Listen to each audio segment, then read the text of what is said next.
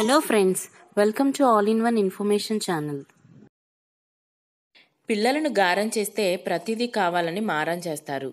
అలాగని కట్టడి చేస్తే మొండిఘటాల్లా తయారవుతారు.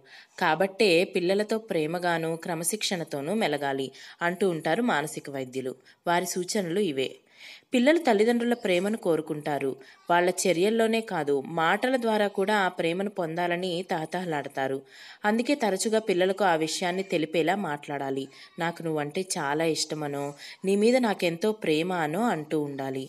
నిన్ను చూసి గర్వపడుతున్నాను అంటే ఏ పసి మనసు ఉప్పొంగిపోదు.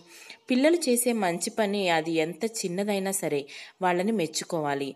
ఇందుకు నిన్ను చూసి గర్వపడుతున్నానని చెప్తే పిల్లలు మరింత ప్రోత్సాహాన్ని అందుకున్న అనుభూతికి లోనవుతారు. పిల్లలకు తల్లిదండ్రులు క్షమాపణ చెప్పడం ఏంటి అనుకుంటాం. కానీ వాళ్లకు మనం రోల్ మోడల్గా నిలవాలంటే తప్పు చేస్తే క్షమాపణ అడగడానికి అడ్డొచ్చే ఆహాన్ని చంపుకోవాలి. ఈ లక్షణాన్నే పిల్లలు అలవర్చుకుంటారు. పిల్లలు చెప్పేది అదెంత అసందర్భమైనదైనా శ్రద్ధగా వినాలి. అప్పుడే పిల్లలు అన్ని విషయాలను పెద్దలతో పంచుకోవడానికి ఇష్టపడతారు. పిల్లలు తమ కోపాన్ని మాటల్లో వ్యక్తం చేయలేరు కాబట్టి చేతలతో చూపిస్తారు. వస్తువులు విసిరేయడం, కాళ్లను నేలకేసి కొట్టి గట్టిగా అరవటం లాంటివి చేస్తారు. మరీ ముఖ్యంగా వాళ్ళు బాగా అలసిపోయినప్పుడో అసహనానికి గురైనప్పుడో ఇలా చేస్తారు. ఇలాంటి పిల్లల విసుగు, చిరాకులు, పరాకులను దారి మళ్లించాలంటే ఇవిగో ఈ చిట్కాలను పాటించండి. సాధ్యమైనంత నవ్వించే ప్రయత్నం చేయాలి. నిశ్శబ్దమైన ప్రదేశానికి తీసుకెళ్లి కోపానికి కారణం నెమ్మదిగా రాబట్టాలి.